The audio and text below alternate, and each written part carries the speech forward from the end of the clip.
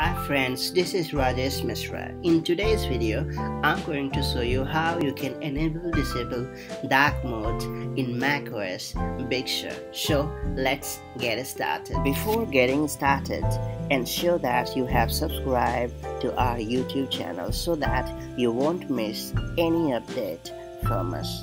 First off, click on Control Center button at the top right corner and then double click Display button. After that, click on Dark Mode button. That's pretty much it. You have enabled dark mode. Now what we can do is we can check out the whole interface. Will look beautiful, it will look dark, and it will look pleasing to the eyes.